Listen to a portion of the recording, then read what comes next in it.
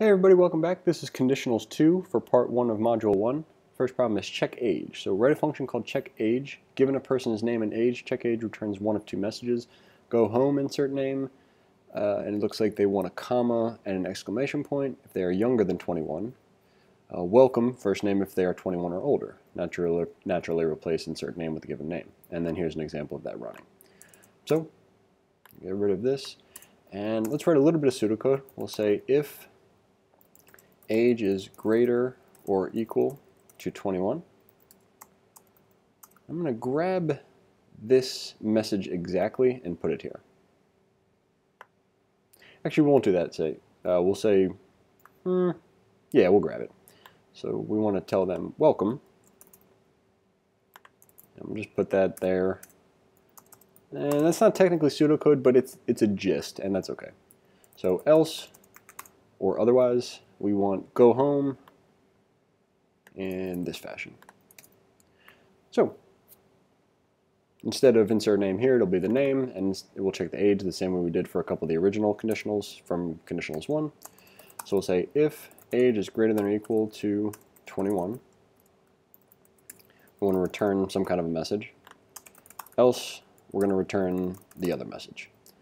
So one thing you can do is you can actually just paste this in here like this. I'm going to grab this part right here, and I'm going to hit quotes. And because this doesn't work the same way as the other one I was working on, we're going to need to do a little bit of fussing with it, which is okay. So what we'll do is we'll end the first part of the string, welcome, there, hit plus, and then we're going to add the rest of the string afterwards. So now all we have here is insert name here. This is the first part of the string that we're going to interpolate, which basically just means add. There's also string concatenation. Interpolation, I think, has to do with inserting the value of a variable into a string. So we're going to concatenate and interpolate, and if there are any other big words we can use, we'll probably come up with those later. But for this point, we probably just want to say name. So welcome, name. And then for this one, we're going to do something very similar. We're going to grab this message. This would be where we're going to interpolate the value of a variable. So we'll hit plus there. Here's the end of the interpolation, so we'll hit plus there. Throw a little semicolon here, another little semicolon there. We'll replace this entire thing with curly braces with name, and that should be it. Excellent.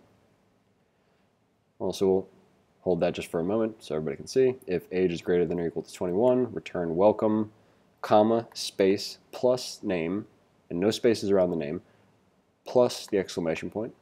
Same thing for go home, and the name for that. So, is greater than 10. We've got a num. We need to return whether that number is greater than 10. So if you recall the module 0 beta content, we can just say return num greater than 10. And that's going to get the job done for us. However, we can also absolutely put an if statement here. So if num is greater than 10, return true.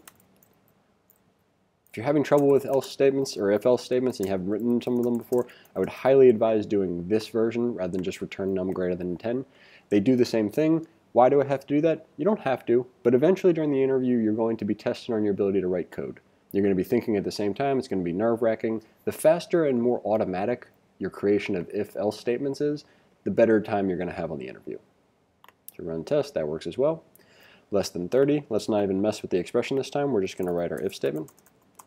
So if less than 30, else not less than 30. So we'll say num less than 30. In that case, we're going to return true, or the actual spelling of true. Otherwise, we're going to return false. And we're cooking.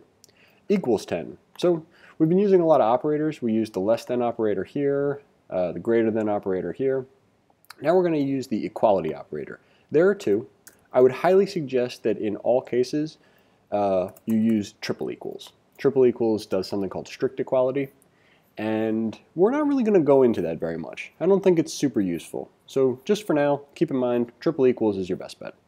So we'll say if the input number triple equals 10, then we want to return true.